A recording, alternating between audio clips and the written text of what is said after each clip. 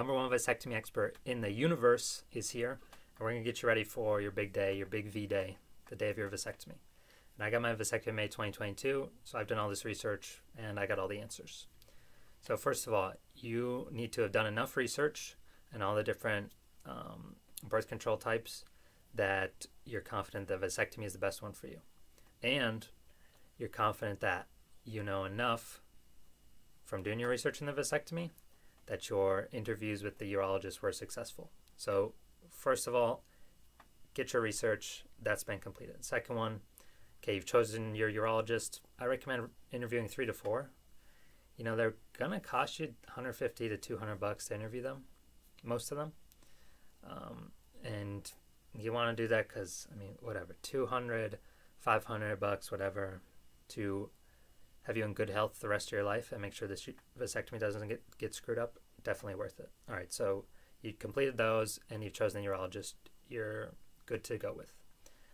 Next thing you need to do, make sure you have your tight underwear, basically like the sports underwear with a cup. Is buy that, super tight, just throw the cup out, you don't need it. And then also make sure you've got either bags of ice or frozen peas, and then Tylenol. So bags of ice or frozen peas, that's if it's a little bit too painful after the operation. I didn't need any of those. And the Tylenol is because ibuprofen will limit the inflammation after the procedure when we actually want the inflammation after the procedure to help with healing. And if you ask your doc, they'll tell you the same thing.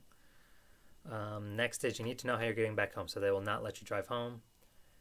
They won't let you drive yourself home, so that can be Uber or someone coming to pick you up, someone that you know. And then lastly, you need to know if you're going to go back to your place, if the vasectomy is in your current city, or if you're going to stay in the city where the vasectomy is taking place. So I actually stayed in Sacramento. Procedure was Tuesday at like noon. I stayed there and I left Friday at noon. So I did stay in Sacramento.